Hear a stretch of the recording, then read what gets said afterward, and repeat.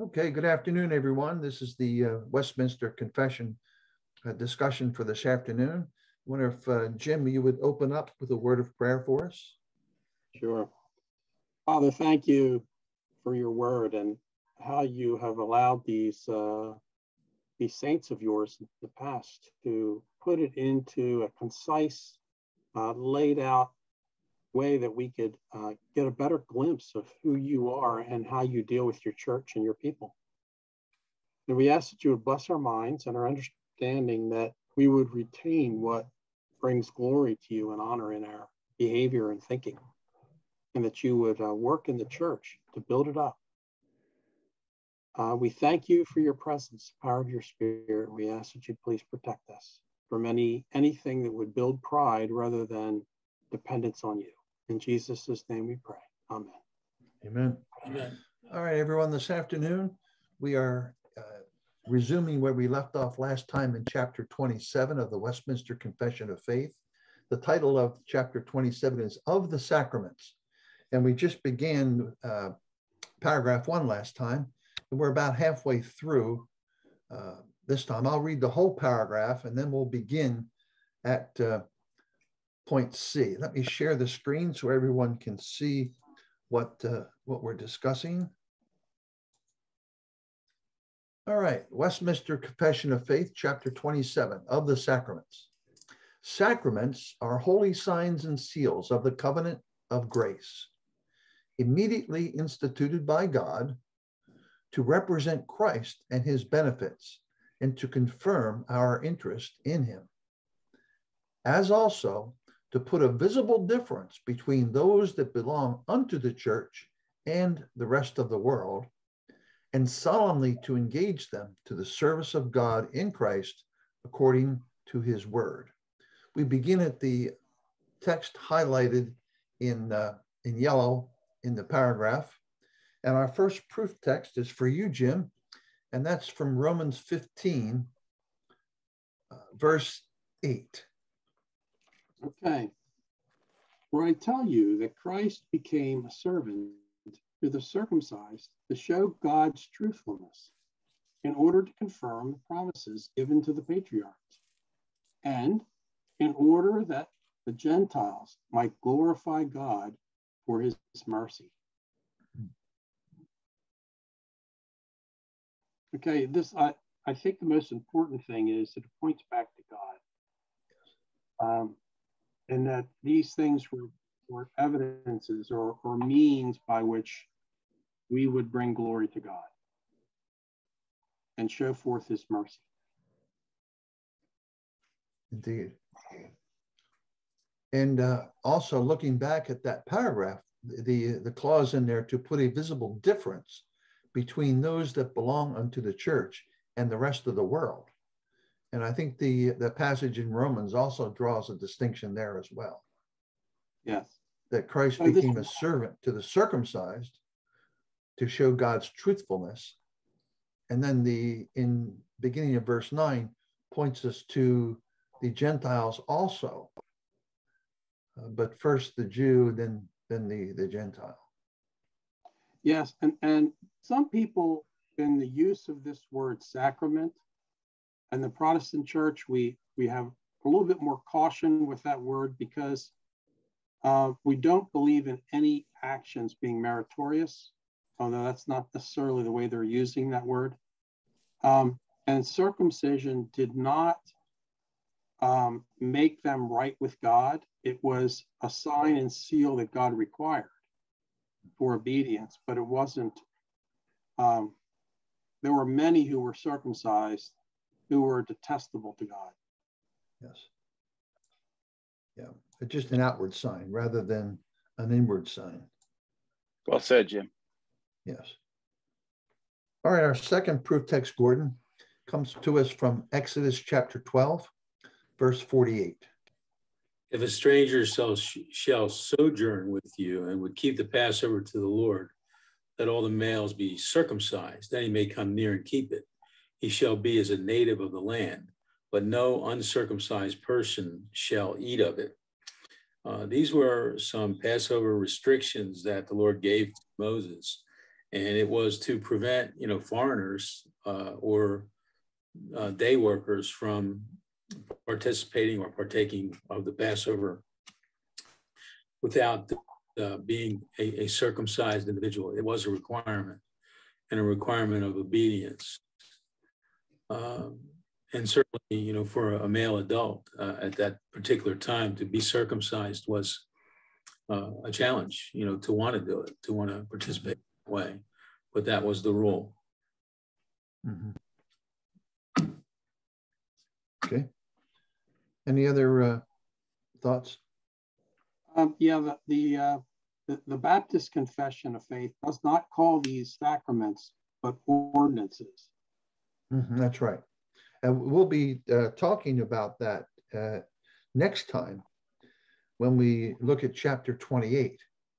And that specifically looks at baptism. We talked a bit about this in Sunday school this morning. And this is where we somewhat differentiate from Paedo-Baptists because this paragraph starts by saying that sacraments are holy signs and seals of the covenant of grace. And circumcision was an act of obedience. And there was a salvific promise within the Abrahamic covenant, but it was not all. The entire Abrahamic covenant was not all a covenant of grace. There were promises that were made in terms of property and descendants and so forth that had gone well beyond the salvific promise. But signs and seals are the language that Paedo-Baptists like to use in terms of believers' baptism. It is a sign and a seal because they see baptism of infants, or they see baptism in a general sense as a continuation, a New Testament continuation of circumcision. Indeed, that's true. So that's the reason why next week we'll specifically, or the next time we meet, it'll be specifically regarding baptism. And then following that will be the paragraph devoted to the Lord's Supper. Mm. All right, our next proof text is Genesis 34:14, Pastor. Okay, this is the trip to the Shechem people. And it says this, they said to them, "We cannot do this thing to give our sister to one who is uncircumcised, for that would be a disgrace to us." And this is really just the correlation of those that are inside or outside the covenant community. Yeah. With baptism, it's a distinguishing mark of those that publicly say we belong to Christ. Mm-hmm. And that is the intention.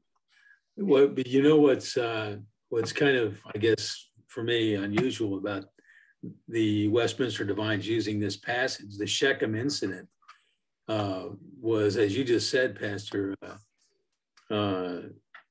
they used it as a way to defeat these people, to annihilate them, because they proceeded to get circumcised, but it wasn't. They allowed that to happen, but it wasn't for them to show that they belonged to the church, and the rest, it was to make them pay for, what they had done, Yeah. But I just think it's interesting. It kind of cuts off right there, because they did ultimately end up getting circumcised, but it wasn't for, the purpose of belonging to the church. Yeah. All right. This ends this section of paragraph 1. The next passage has to do with the last clause of paragraph 1, which reads, "And solemnly," and he's still talking about the sacraments that have been instituted by God, "and solemnly to engage them to the service of God in Christ, according to his word." And the first proof text for you, Ray, is Romans chapter 6, verses 3 and 4. I included 1 and 2 in there as well for context. Okay, well, I'll go ahead and read, starting with verse 1. Romans 6, and 1 to 4. "What shall we say then? Are we to continue in sin that grace may abound? By no means. How can we who died to sin still live in it? Do you not know that all of us who have been baptized into Christ Jesus were baptized into his death? We were buried, therefore, with him by baptism into death, in order that just as Christ was raised from the dead by the glory of the Father, we too might walk in the newness of life. So,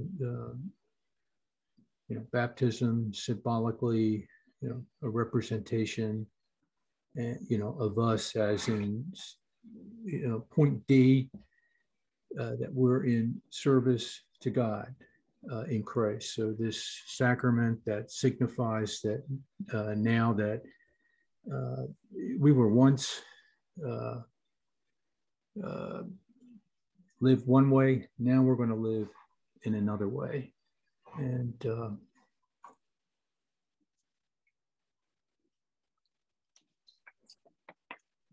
I'm sure there's more that we could add to that as well. Any other thoughts or comments, gentlemen? Yeah. Well, the only thing, with regard to sacrament, there are some theologians that would not say that this, that we would all say that it's not, baptism doesn't have any saving power, but they say it is a sacrament in terms of the holiness issue of imputing God's holiness and correspondingly his grace, but not that it saves you. Matter of fact, William Einwechter says that in his understanding. Okay. I don't know, Pastor. We really haven't talked that much about the difference, in terms of defining what sacrament means. I think there's a lot of differences of definition on that. But I think, in terms of, I think Jim just mentioned it a bit ago, and certainly we don't believe baptism has salvific power.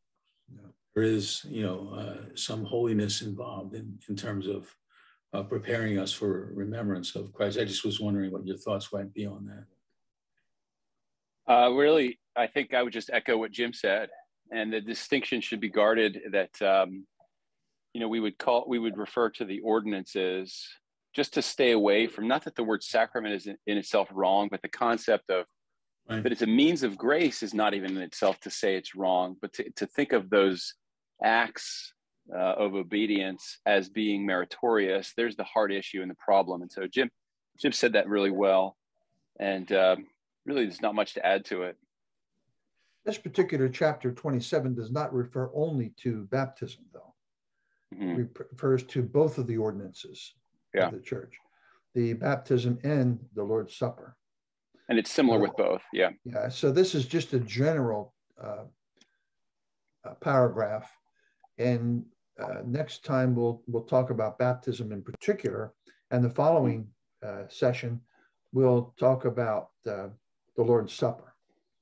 Mm-hmm. So we'll get into more specific discussions in the next two sessions. Okay. Well, I guess one final question though: are the divines saying that baptism is a sacrament? Is that what they're saying in paragraph 1? Yeah. Yes. Mm-hmm. Yes. And the difficulty is that it's really not a sacrament. It is an act of faith that you're doing something like Naaman did. It doesn't necessarily make much sense, physically speaking. How could this, what we're doing, be anything that pleases God? This seems like insignificant, but you're doing what God said to do because he said to do it. And you want to please him. And because of that, it's an act of faith. And God looks on it with a smile. Mm-hmm. Yeah, I'm not 100% opposed to someone using the term sacrament for these, what we would call ordinances. It's just like a sacred thing that you're doing. It's something that's set apart, is what you're saying. what Jim said about the meritorious aspect of it is where we have to draw a line. Yes. So, just to call it a sacrament, I'm not gonna pick any fights over that with, Presbyterian or whoever. Of course, the Roman Catholics have 5 7. added to this. Yeah, they have a have total of 7 7. total. Yeah, Mm-hmm. which 7 is a very attractive number. But of course, the Roman Catholic Church dispenses merit through these, and that's the trick. It's not the intention of any of this stuff. Correct.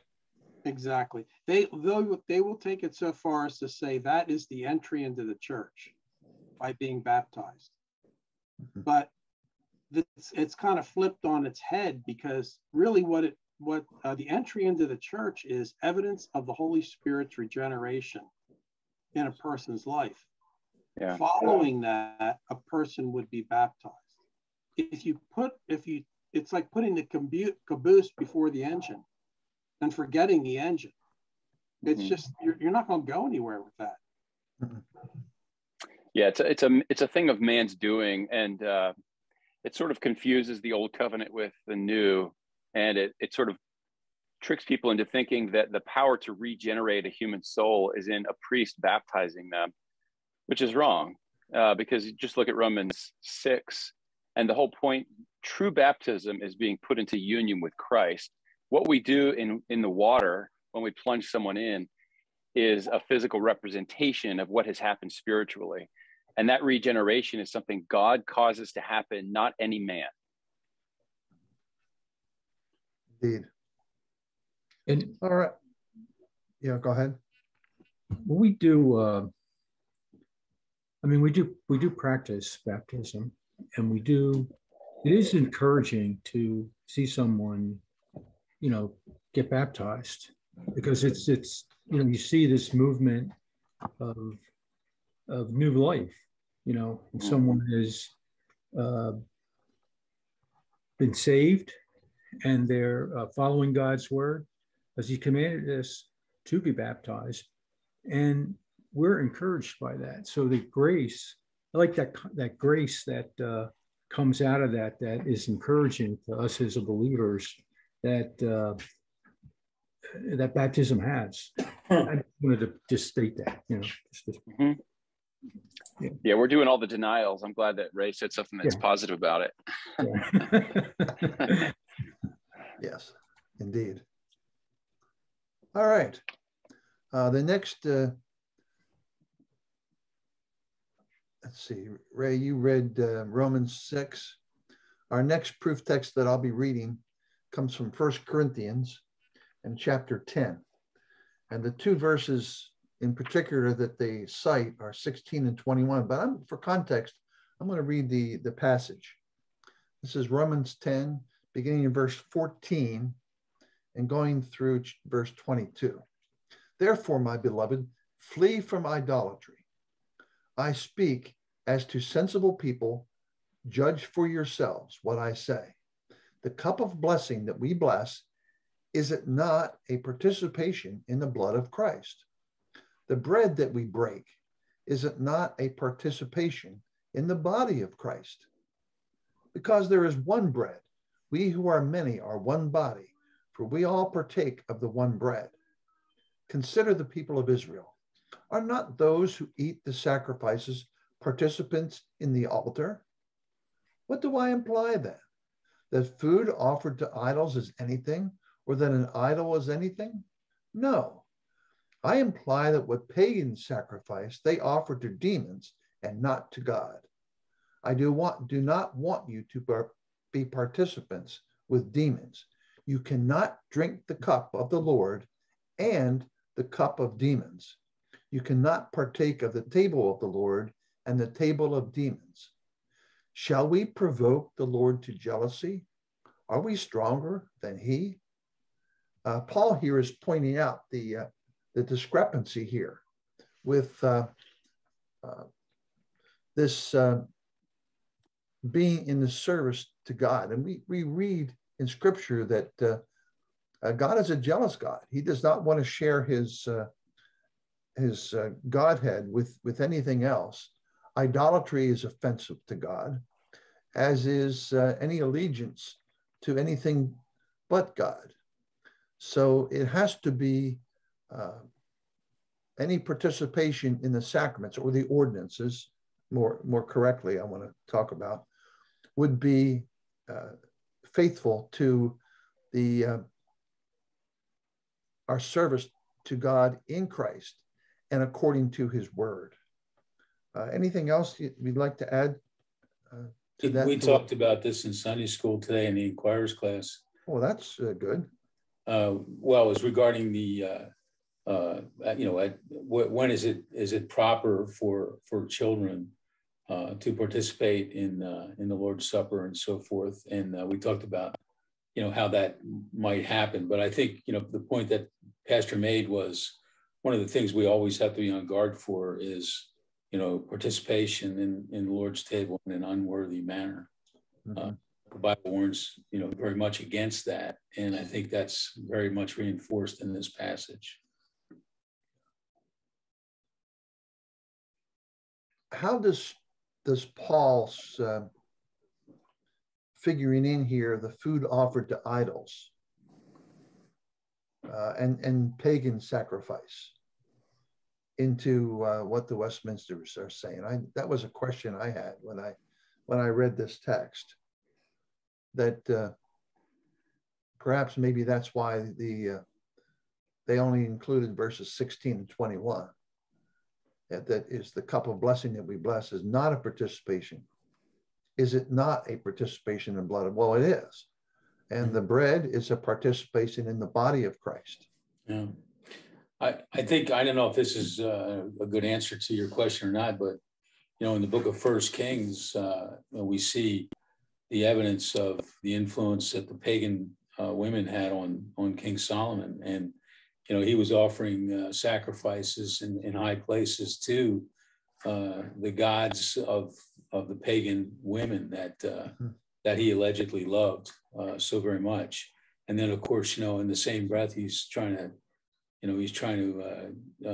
make sacrifice, to God. That does not work. I mean, God does not approve of that kind of situation. You can't have it ways. You either love God or this other thing. I think that's kind of what Paul's looking at here too. You can't have it both ways. And all we have to do is look at Amos as well. Yeah, I can. What was going on prior to the exile? There are two ways that these two have a contrast. The first is, it's the first section here in 16, the cup of blessing. It is a blessing to participate in the meritorious substitutionary, this alien righteousness. It is a blessing for us to be under the blood of Christ. That sacrifice was for the remission of our sins and satisfaction of the Father's wrath toward us. It is it's a one-sided activity on God's part for our good, opening the relationship between us and God. Whereas, in contrast to the one below, when people do these sacrifices to demons, they're trying to do a tit for tat. You give us good crops or good weather or a safe passage on the sea, because we're going to give you this animal, and it's the meat and the blood. We're going to celebrate your little fiefdom, and therefore have safe passage in this realm of yours. And it was a whole different approach. It was like buying off a judge as opposed to entering into relationship with a loving Father. Indeed. Well, that does help answer the question. Thank you, Jim. All right.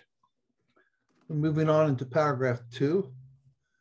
I'll read the paragraph, and then Jim, you have the first proof text after I read it. Paragraph 2. There is in every sacrament a spiritual relation or sacramental union between the sign and the thing signified, whence it comes to pass that the names and effects of the one are attributed to the other. And they cited this proof text in Genesis 17, verse 10. Jim? And God said to Abraham, as for you, you shall keep my covenant, you and your offspring after you, throughout their generations. This is my covenant, which you shall keep between me and you and your offspring after you. Every male among you shall be circumcised. Mhm. Now that included, in this context, it doesn't say anything about the extent. They're just saying every male among you. You could think that it would only be within your family. But it also is expanded to include those who might work for you, Mhm. mowing your fields or tending your sheep. People who are dwelling in your country. And we don't do, we don't do that now. We don't baptize contractors that come to work on our house or things like that. So there's no direct correlation between the circumcision and baptism in that regard. Yeah.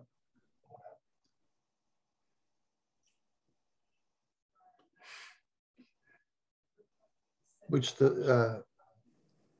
supports the view that in this case, circumcision or baptism even would be outward signs and proof of already an inward faith or a change of heart and faith in God. Yeah, I don't really like this one, this paragraph. No. And the reason is, I would say this is muddled speech. So my specific question would be to someone, what exactly do you mean by a spiritual relation? Yeah. Because that seems very vague, and it gives the impression that what you are doing physically is causing a change within the person. And that is something that we don't cause the beginning of a person being united to Christ, and we don't cause the continuation of God's work of grace in a person's life in the Lord's Supper. Mm-hmm. So to me, it's hard to say that it's technically wrong, but the spiritual relation is what that phrase, it gives the impression that that we're causing something to happen by our actions rather than entering into something by obedience. So an ordinance would be different in this. Like we could guard against this concept by not confusing people by thinking that our actions are causing something to happen, but rather we are entering into something. Now, is there a spiritual element that is enjoyed? And I think this gets to what Ray was saying. Is there anything spiritual happening within the fellowship when a person publicly declares their faith in Christ and they are baptized? Well, yes. And is there? Just 1 Corinthians 11, and we'll get to this in a couple of chapters. Whenever we observe the Lord's Supper, is there anything that's happening spiritually there? Yes, of course. And just look at what it says in that chapter. Okay. But this whole idea of in every sacrament, there is a spiritual relation or a sacramental union. It's just too muddled. I don't like the way it says that. It gives the impression of, to me, it sounds like things that I've heard from people that I respect, who lead families with young children, especially, to believe that their children have been somehow affected by the actions of a pastor within a church, having water sprinkled on their child's head, that has somehow sealed their child in a spiritual way to Christ. And that is not how it works. Nor to give children, because some of these churches will give even infants the Lord's Supper, thinking that they are doing something spiritual for that child.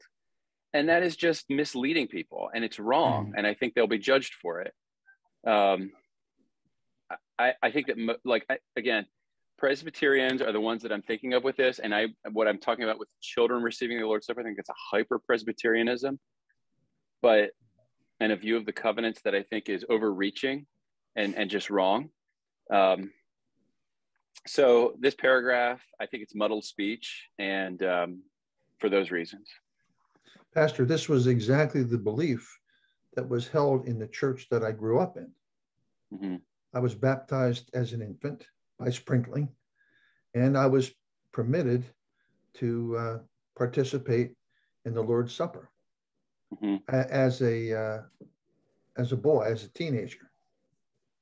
Even though I had technically joined the church, but I really didn't have a true conversion at this point. And there was no effort made to ensure that I was truly converted at that time. So I agree with you. It wasn't until much later in my life that I realized the truth, and all those years I thought there was something special that had already happened, when in fact there hadn't been. Well, if you listen to the words too, and I think this is where the disconnect is for me, if you listen to the words of some of these Protestant churches that do practice infant baptism, the words that they use as they sprinkle would lead you to believe that there is some salvific promise that is associated with this child becoming part of the invisible church automatically through that process. I mean, the words are kind of revealing that way, and I think that's right. What the disconnect is for me. You get the very slippery and muddled speech with phrases among sound theological churches where they'll say, and this is an error, they'll say these are children of the covenant, and as if the children growing up in a Baptist church are not a part of a covenant community. And then you'll get this assurance and comfort towards families to say that their children have been sealed. They've been sealed with the sign of the Holy Trinity, and meaning their baptism. And those are misleading things. Sure. To put faith in a sacrament. Another point that you made, Gordon, is a really good one, where other churches will go even farther than this. So Episcopals and Roman Catholics will believe in baptismal regeneration.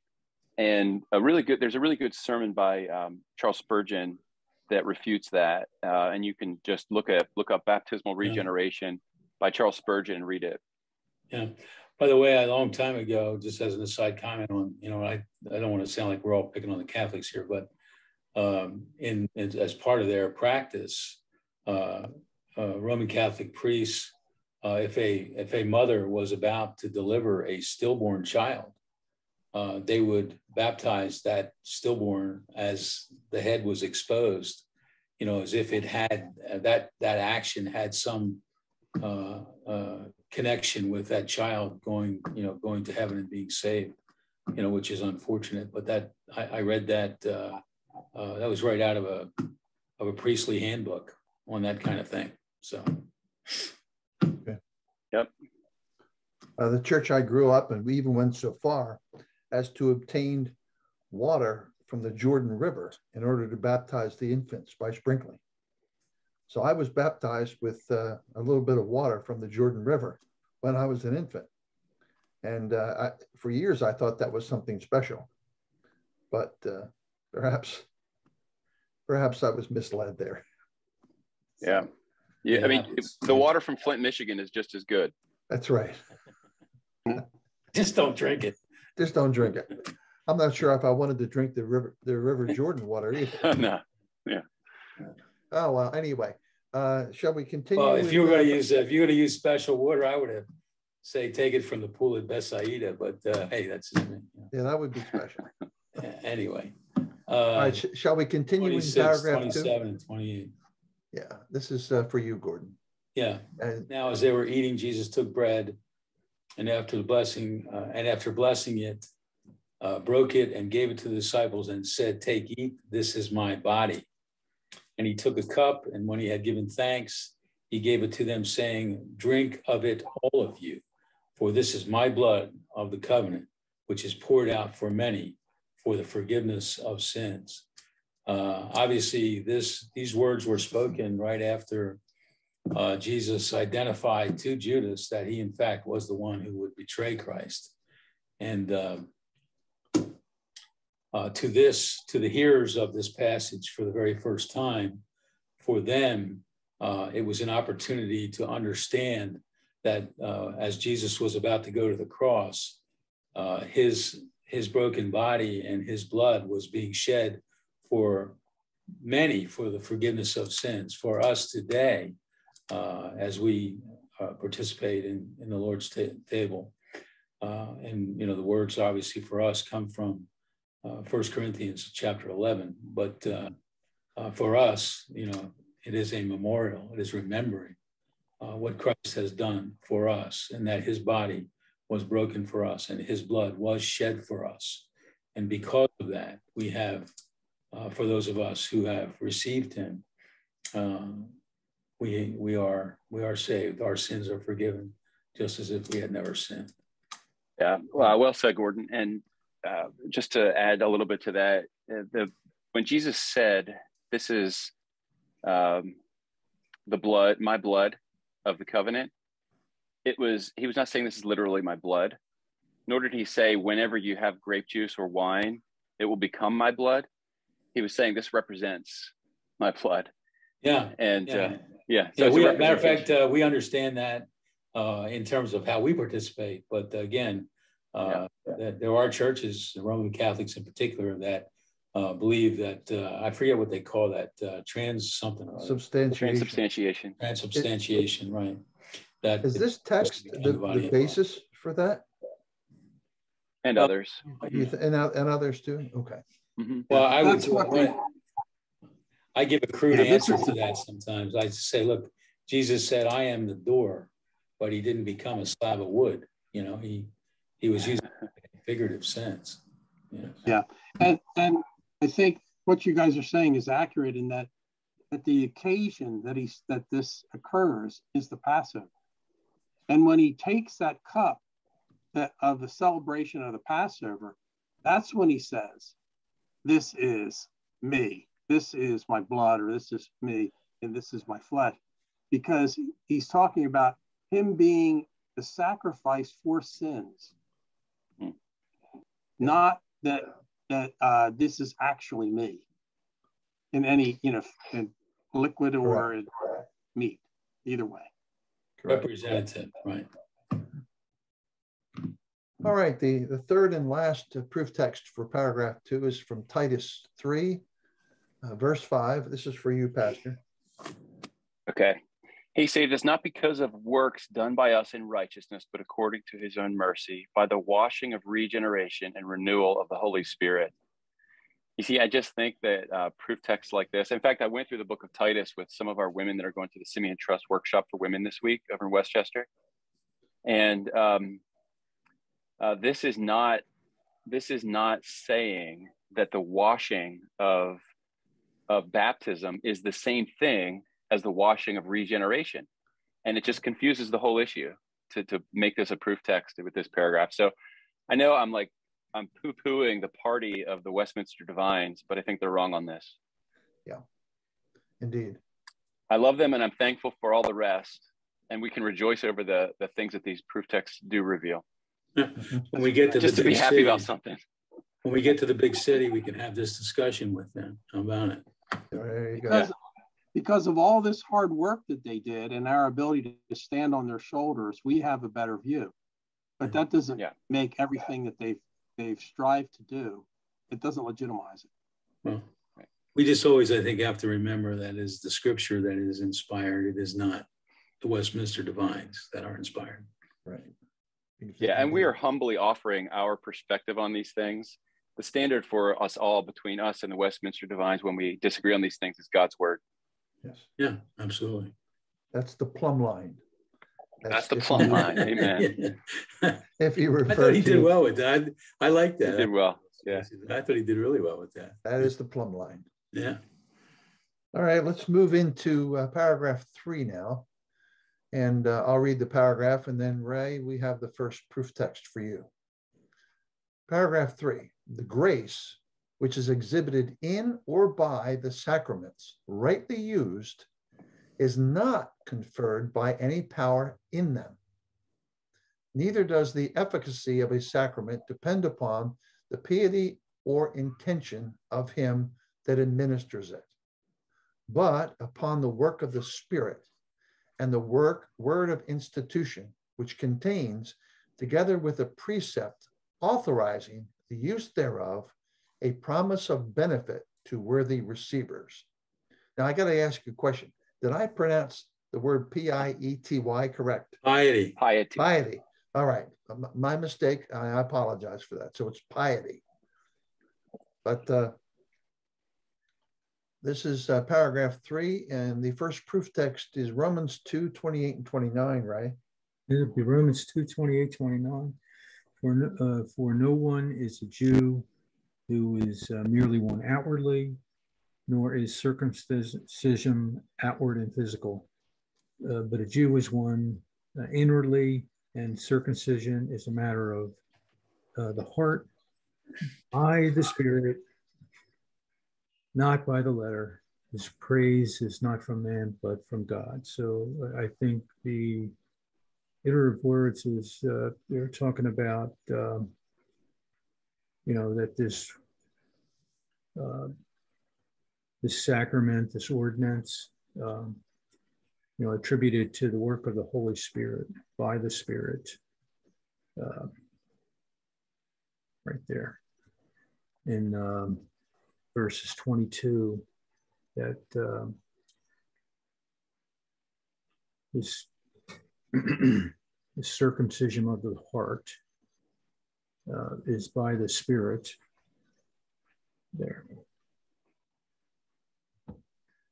Which occur find a paragraph 3, but upon the work of the Spirit. Yes. When Paul is talking here in Romans, he says not by the letter. Does he mean not by the letter of the law? The ordinance itself, the way it reads, or that the spiritual aspect of it? I think he's talking about the spiritual aspect of what makes one a believer and have faith in God. Yeah. As you connect this first part of the paragraph, which is section G, to the proof text, it's also making a comment about the person that administers in this particular case, circumcision. It has nothing to do. The efficacy of the action has nothing to do with the piety or the intention of the person administering it. It's a matter of the heart. Mm-hmm. To me, I think this particular passage deals with, what is in fact the true Israel of God, those who have received Christ as their Lord and Savior. It's not an outward thing; it's an inward thing. Right. And in our case, it is reserved for those who put their faith and trust in Christ. Indeed. Okay. Thank you. And notice here, the thing that I like about this verse is it's correlating in a continuum, if anything, the connection between circumcision, that's in the male parts. It's correlating that or connecting it to a matter of the heart.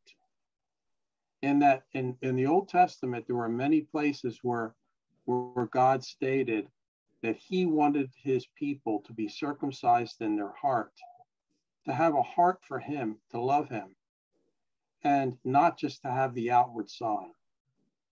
And he actually condemned them in some cases because they acted like uncircumcised people, even though they had the outward sign. And it goes back to what we're saying, that the change in the heart precedes the outward evidences, and the outward evidences do not give you merit or an improved relationship with God for the inward things that were supposed to precede it. Indeed. Okay. All right. Thank you, Jim. Move down to the next text is comes from 1 Peter 3:21. I'll be reading that. Baptism, which corresponds to this, now saves you, not as a removal of dirt from the body, but as an appeal to God for a good conscience through the resurrection of Jesus Christ, who has gone into heaven and is at the right hand of God with angels, authorities, and powers, having been subjected to him. Now, this is, unfortunately, I've never really done an in-depth study of Peter. I really should do that. I need a little help on this one.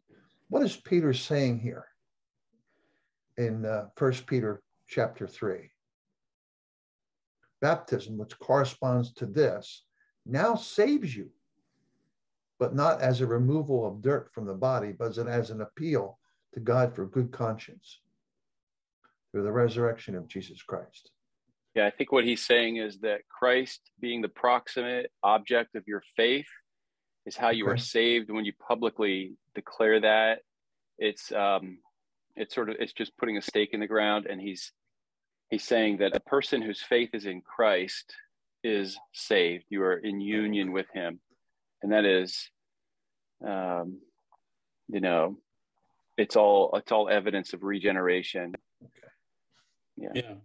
But the salvation comes first, and then the passage ends a little bit abruptly before you get to what Pastor just said. But what saves you later on in a following verse is it saves you by the resurrection of Jesus Christ. That's verse 21 of that. Yeah, and this part here where it talks about appeal to God for a good conscience. When you obey what God has told you to obey, such as believe and be baptized. When you're baptized, your conscience is clear that you have obeyed. There is nothing separating you from your Father in the relationship. You can then approach the Father and say, yes, I did what you have told me. Thank you. Thank you for directing me to do that.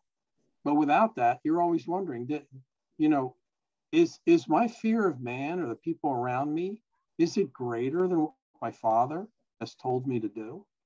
Mm-hmm. And your conscience is always going to bother you if you're a true believer. I like this paragraph a lot more than the paragraph 2.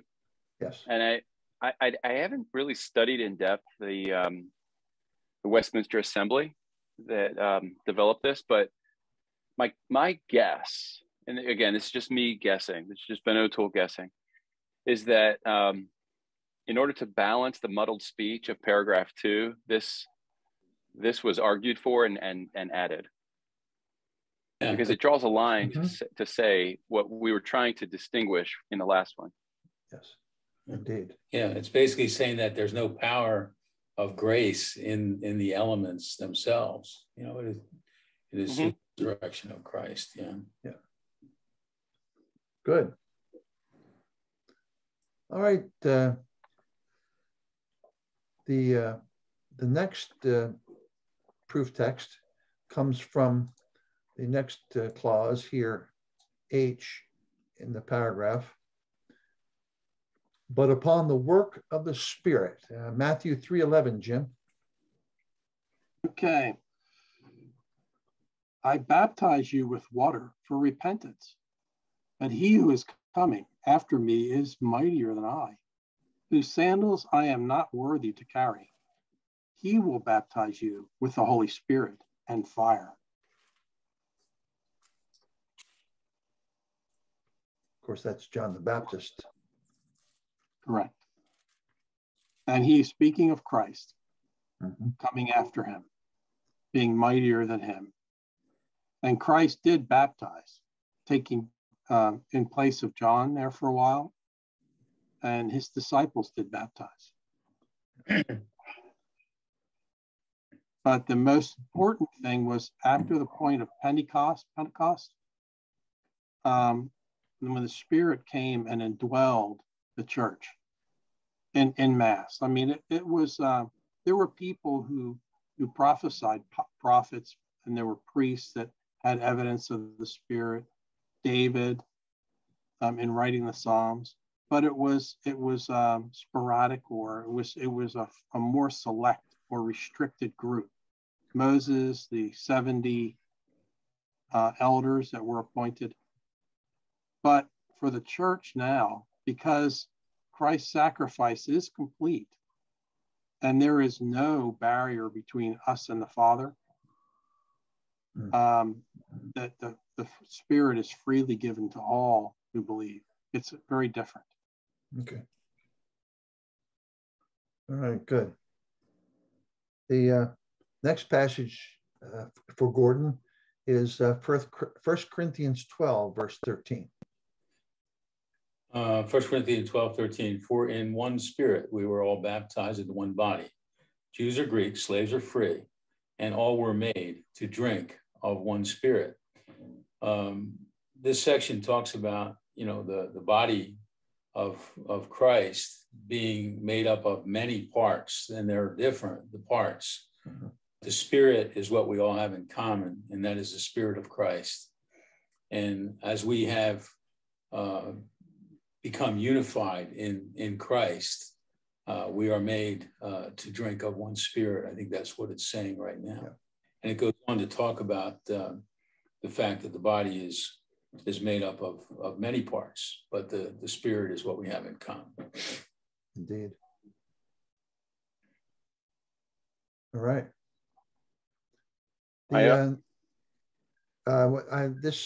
We transition here to the last clause in paragraph 3, and that has to do with, and the word of institution, which contains, together with a precept authorizing the use thereof, a promise of benefit to worthy receivers. Now, what he's talking about here is the grace which is exhibited in or by the sacraments that are rightly used.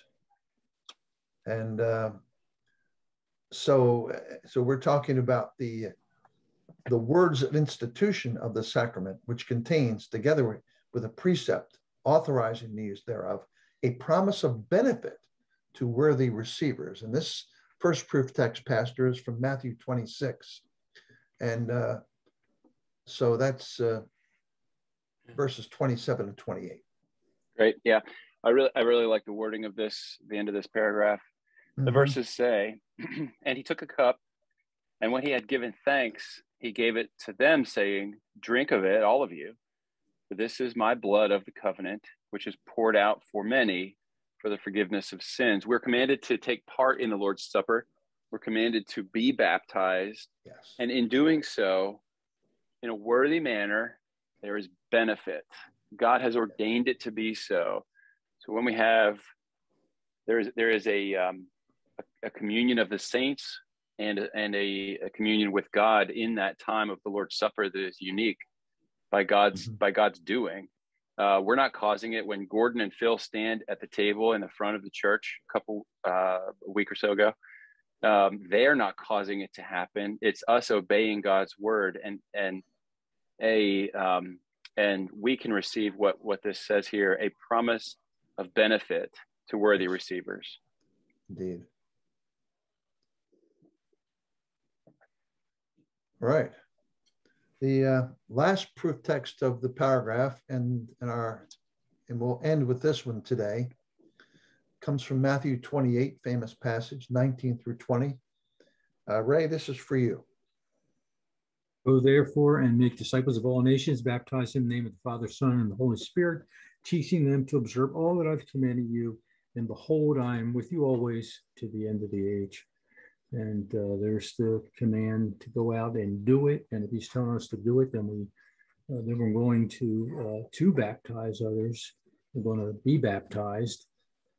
And then I think the benefit, as we talked about there, the benefit, the promise of a benefit to worthy receivers is,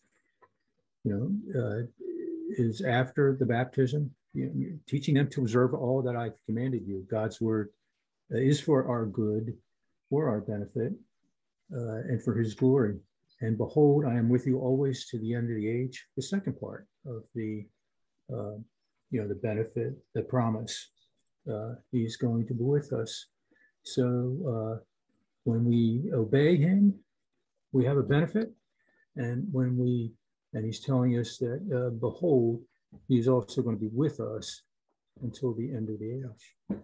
Yeah, the benefit there that I see, and you guys can add to that. What a great benefit that is. Yeah. To be with the Lord to the end of the age. Yeah. Well said, Ray. Yeah, and it's interesting.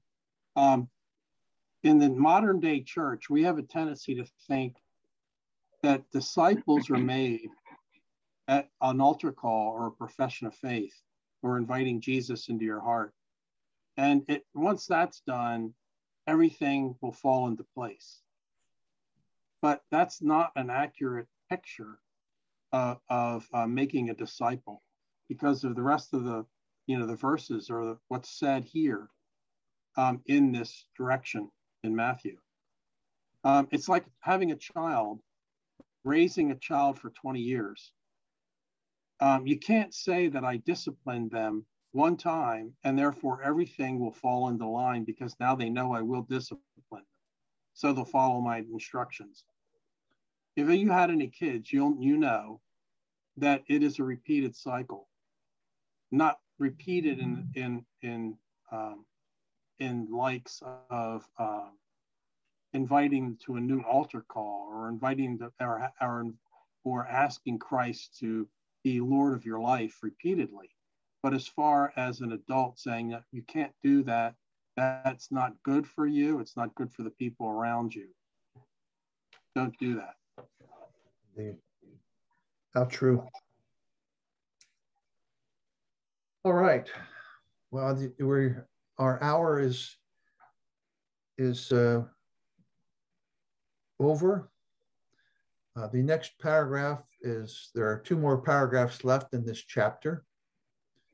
And so we'll begin those at the beginning of our next session. And so I'm going to stop the share. And any comments, gentlemen, as far as today's session?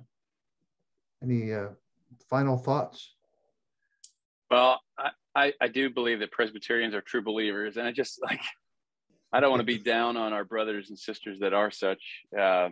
We just disagree on this, and they know that. Everyone knows this. But I guess we spent a lot of time today saying how we disagree, and we're going to have more of it in the next few sessions, I think. Yes, I think that will come up.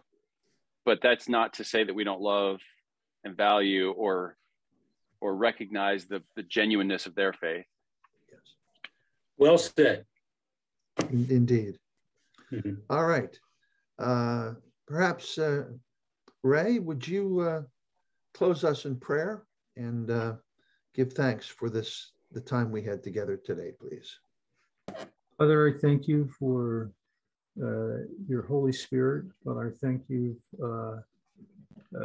for the elucidation that you shed on your word, and the time we're able to look into it and try to get our minds and wrap our minds around it. And Father, you are you've revealed what you've revealed in the Scripture, and our challenge and our goal is to know you and to know you better as we read that. So, Father, thank you for this time that we have to do that.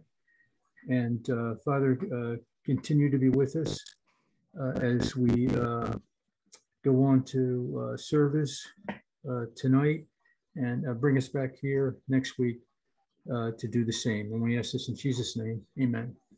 Amen.